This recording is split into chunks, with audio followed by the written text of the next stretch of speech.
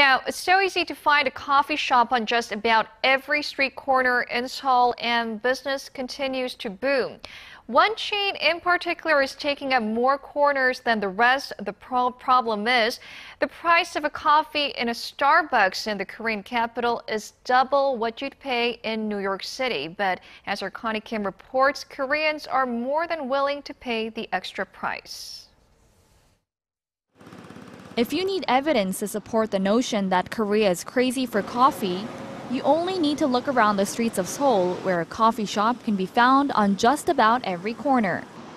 But none have quite the presence that Starbucks has. There are 284 Starbucks coffee shops located in Seoul. Now that's more than you'll find in New York City, Shanghai, London, or Seattle, where the company was founded. Koreans are also paying more for a cup of joe at the chain, $4.85. That's how much Starbucks Korea charges their customers for an average cup of coffee. That's nearly twice as much as customers in the United States pay. For an Americano, the data shows that Korea ranks 6th on the list, behind countries like Poland and Greece.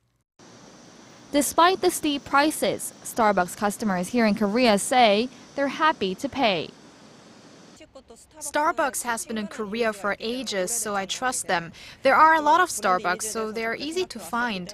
I'd like to know why the prices keep going up, but I'll continue going.